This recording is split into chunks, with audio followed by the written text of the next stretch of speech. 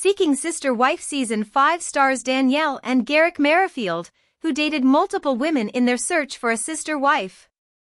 They initially dated Roberta Pache, a Brazilian woman who spoke no English and could only communicate with them through language translation apps.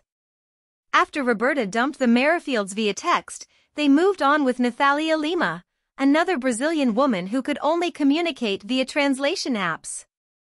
Garrick was prevented from marrying Nathalia by a Brazilian judge who found out he was a polygamist.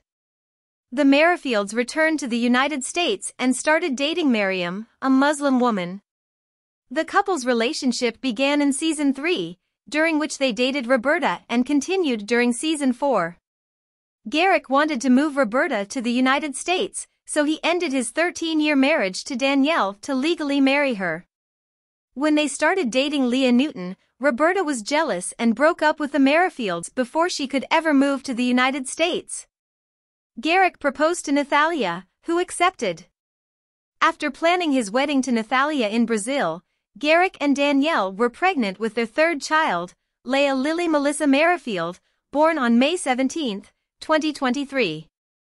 Mariam, a Michigan resident and single mother of a 2-year-old, is a Muslim and claims that her mother had a sister wife, so she's familiar with the lifestyle.